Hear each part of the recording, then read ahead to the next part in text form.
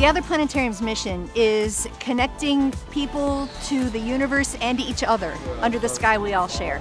And there's no better way to do that than with a telescope.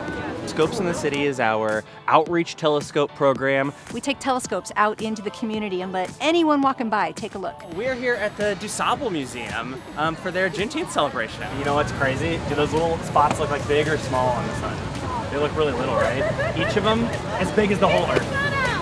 What? We want to bring people telescope opportunities where they are. Expand the walls of the museum outward to encompass the city of Chicago as well. If you've never looked through a telescope, I think it's an experience that you can't really understand until you try it yourself.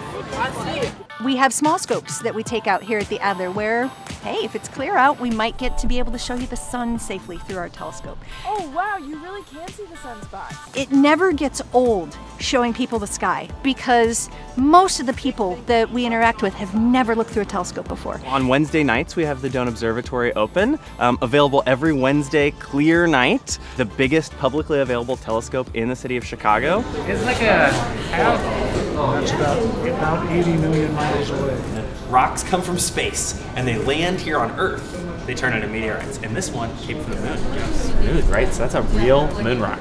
We have an online program called Observers Hangout, where we basically connect with folks wherever they are around the world. This is your place. This is our place. Together to nerd out about the sky. They can watch us live as we show them a view through our observatory telescope, or we're chatting with them, answering their questions. Mars is about to be swallowed up by the moon as it passes in front of it. I think that with our programming, what we really try to do and what we accomplish with bringing telescopes out is getting people to connect with the sky as directly as they possibly can. We have to deal with light pollution.